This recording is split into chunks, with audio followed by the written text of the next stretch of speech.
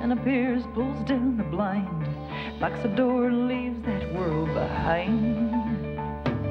There within the music shop, everything comes to a stop. It's still enough to hear a feather drop, and then the world within comes to life again. Sing and dance and play through the night. All day long they've been anxious for it to end, waiting for the chance to come alive. As the sun lights up the sky, all the sounds begin to die. It grows quiet with a final sigh. Promptly at the stroke of 9, the man appears, rolls up the blinds, starts the whole thing over one more time, and then the world within will come to life again. Sing and dance and play through the night. All day long they've been anxious for it to end, waiting for the chance to come alive, come alive.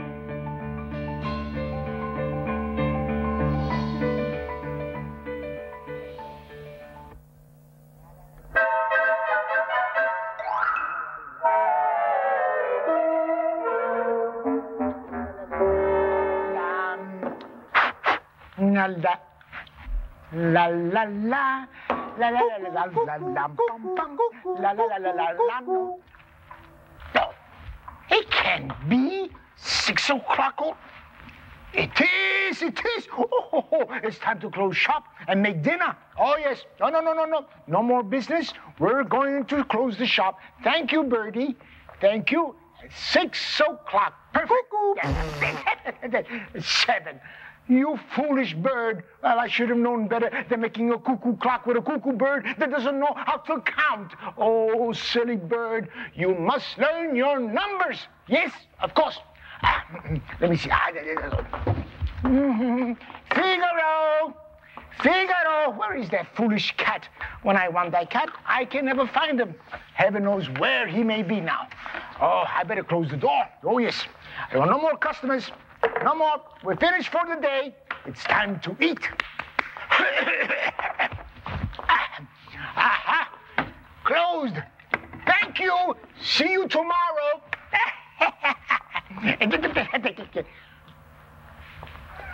What are you doing there? What? All the customers have left and you stayed behind and... What are you doing?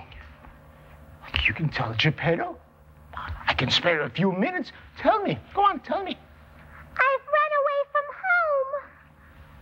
No! Yes, I did. No! Yes, I did. You couldn't have done that. I did, and I can prove it. Just go to my house and see if I'm there. All right, of course you're not there. You're here. Why? Why would such a bright-looking child like you do such a foolish thing like that? Like running away from home? I had my reasons. You had reasons? You had reasons to run away from home? Don't you know that, be it ever so humble, there's no place like home. Well, something like that. My parents don't want me anymore. No, don't. What makes you say something like that? That couldn't be true. It is. Otherwise, how come they're never at home when I come home from school? And how come they're always too busy or too tired to talk to me? Mm-hmm. I think I'm beginning to see what's wrong. You feel neglected, right? Yes. I thought so. Both your parents are working? Yes. Uh-huh. So you feel lonely at home, and you decided to run away, and you ran away to a toy store. But why not? A toy store is as good a place as to run away as any other place. Now that I think about it, it's a better place than most. Yes. In fact, I think that a toy store is the only place to run away to. You do? Yes. You know, I think you're lucky. Yes, you're lucky you came to Geppetto's shop. It is? You know why? Because I think maybe I've got just what you need. I'll show you. Don't move. Stay there. Stay there. Stay there. Look what I've got for you. Oh, it's just a puppet. Oh, just a puppet? It's not just a puppet. It's a friendly puppet. A friend? Yes, everybody needs a friend. Hold it. Be careful. A puppet? Be careful. Trust in Geppetto. You've got a lot to learn. Lonely. Ha! Do I know something about lonely? Do I know? I must have written the book. Ha! Have you ever heard the name of Pinocchio? Huh? Ha! That was my boy. Yes, I created him. I made him. Well, I raised him since he was just the size of a clothespin. And what does he do? He goes out into the world. He makes a name for himself by singing and dancing. And somebody writes a book about him, and he becomes famous. But do you think he would find time to drop me a letter? No. Old Geppetto can be sitting here making puppets till his fingers will be thin like toothpicks. But he, that cute little wooden head, would even send me a postal card. So what do I do? Do I cry? No, no, no. I work in my shop whenever I want to have company. I just put my imagination to work. That's what I do. And I create friends. Friends, you see, friends all around me, all around me. Friends, all of them. And I even made another friend. The friend of a lonesome person just like me. A lonesome cowboy. And do you know why he's lonesome? Because he has no cows. That's why. I'll show you. Here's my lonesome cowboy.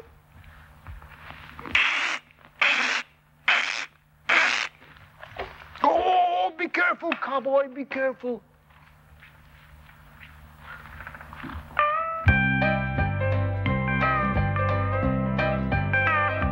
I've been out on the range for too long, and this loneliness is driving me home. I'm gonna cinch up my saddle, say goodbye to the cattle. Gonna be singing a brand new song. I-dee-oo-lee, gonna sing a new song.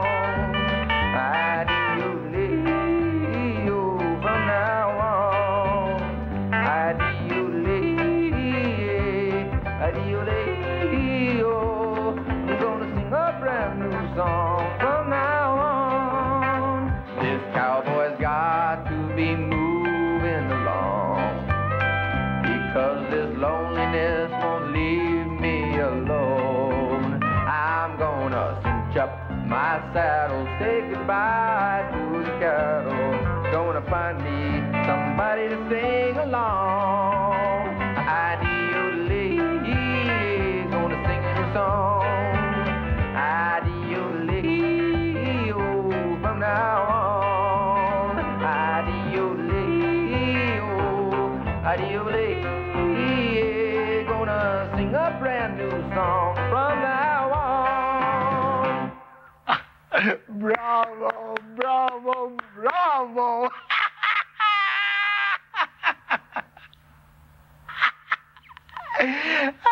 Oh, well, but not all my friends have been created by these hands, you know. Oh, no, no, I have other friends, too. A special friend, Figaro, my cat. I'll show him to you. Figaro! Figaro, where are you? Come, kitty, there you are. Come to Papa. Come, it's time for dinner. Oh, your temper, your temper. Come, I want you to meet someone. Come, sit at the table.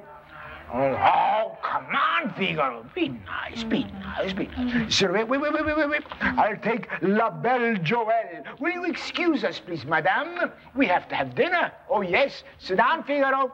Thank you, madame. Thank you. There, you sit there, and I get you the food that you're going to be surprised. And your surprise is this. A fish. A fresh mackerel that the fish mother gave to me this morning. Let me see, you have a spoon under here? Here's a spoon. Good. Now, no. You say your grace first. Say your grace. Oh, no. We must be thankful for the food that we have. Our daily food, because we never know when today or tomorrow we may not have that food. And that is why we must be grateful and thank. A little stew to keep the body warm. You and I, Figaro, together, we shall have our meal. And then we'll first say our grace. Oh, dear. You eat too fast. You eat too fast, or you'll be the death of me. No. You know, sometimes the toys I make do not turn out quite the way I expect them to. This Jack in the Box, it seems to have a mind of its own. I keep working on it, but it still keeps popping up at the most unexpected moment. Like now. Hi, Geppetto. A little respect for the one who made you, eh? I would prefer Signor Geppetto. Oh, I'm sorry, Signor Geppetto. I suppose I was a little brisk. A little brisk? You ought to try living in a box sometime. I spend so much time down here that, you know, I write stories. Stories? I don't suppose you'd like to hear one, would you? Well, no, well, I can't think of nothing better that I would like to do. Yes, do tell me a story. Finally, somebody wants to listen to me for a change. Go. Well, once upon a time. That's not an opening. Once upon a time. Go on. Well, once upon a time. Yes. Lived a mother goat and her 7 children. Now, we all know that a baby goat is called a kid. And that is why this story is called The Wolf and the 7 Kids. There's the first one, and number 2, 3, number 4, number 5, number 6, and... Uh-oh, I wonder what's happened to the littlest kid. Oh, there he is, hidden in the deep grass. The 7 little kids were very happy in their home in the meadow and spent day after day playing Follow the Leader and other games. It was great fun, and the littlest kid did his best to keep up with his older brothers and sisters. But sometimes he had to take a shortcut or else lose the game. He might not have been a champion at Follow the Leader, but he always won when they played hide and go seek. He was the smallest and could easily hide behind a rock, a toadstool, or even in their mother's pots and pans. And he was still small enough to paddle around their swimming hole on a lily pad. Wow, doesn't that look like fun? And at night, the 6 older children all slept together in a big wooden bed. But the littlest kid still slept in a basket, tucked away in a corner beside his mother's old rocking chair. The days and nights passed quickly for the 7 kids because they had plenty to eat, lots of time for play, and no school. They didn't seem to have a worry in the world.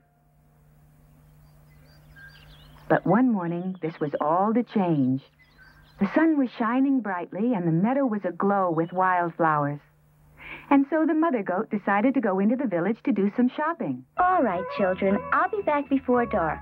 Just beware of one thing. We never know when that wicked wolf will come snooping around, so lock the door and don't open it for anyone. Okay. And so the mother goat set off for the village, confident that her children would obey her orders. But the mother goat wasn't the only one in the meadow that morning. She was being watched as she left by a very hungry fellow.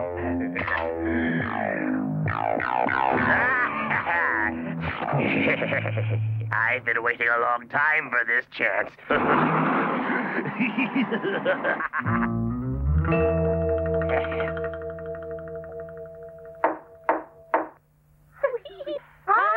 Children, it's your mother.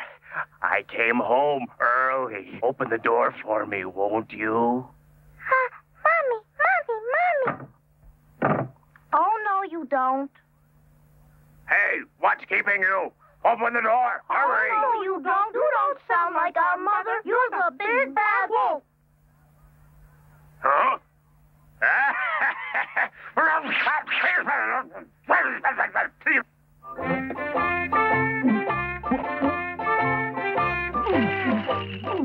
The wolf had heard that if you ate enough chalk, it would make your voice as smooth as baby powder. So he bought the biggest box he could find and quickly wolfed it down. But that's only for wolves now. Don't any of you ever try it because it will give you a terrible tummy ache. Ooh, that should do it.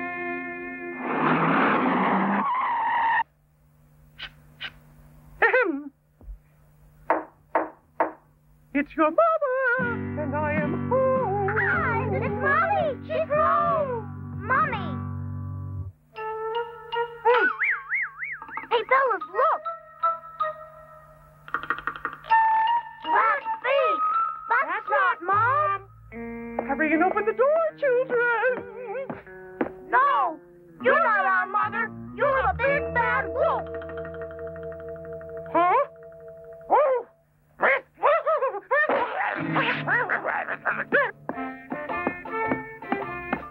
That wolf was really angry now, so he went to the barn and stole some flour and began dusting himself.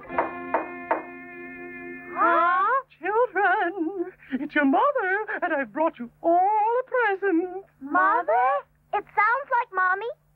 I brought you cookies and cakes and delicious candies. The feet are white. It is Mother. Mommy! Mama! Mommy! Mommy! Oh,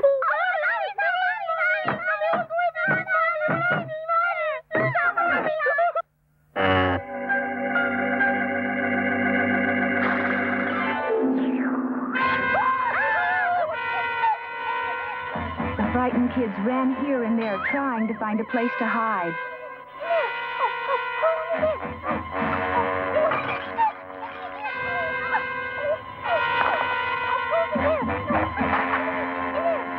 But they were all too big, and the wolf would have no trouble finding them. In no time at all, that wicked wolf had swallowed the little kid. Huh? Huh? I could have sworn I saw a kid come out of that clock. I just know I saw one go into that clock. Now, let's see. There was one over there. There was 2. There was 3. There was 4. There was 5. I can't remember. Okay, once again. There was 1. There was 2. There was 3. What time is it? It's 4 o'clock. There was 5. There was 6. And there was 7, yeah. I got them all. They were delicious. Oh, my goodness. That was really quick thinking by the littlest kid, wasn't it? Uh-oh. Here comes the mother goat. What will she think when she finds that the wolf has eaten 6 of her children? Children? Children! Oh! Children! Mother! Children? Oh, thank goodness. The big bad wolf was here. Oh, no! I played hide and seek in the cuckoo clock. Mama, there's the wolf. Hurry! Bring the scissors and a needle and thread. Okay. And with a snip, snip, snip, the mother goat had freed her children from the tummy of that wicked wolf. The mother goat was overjoyed to have her children back, but she knew that that wicked wolf might wake up at any time. So she stuffed him with as many rocks as she could find and sewed him up tight. When the wolf awoke the next morning, his throat was still dry from eating all that chalk. So he staggered to his feet and went off for a drink at the well.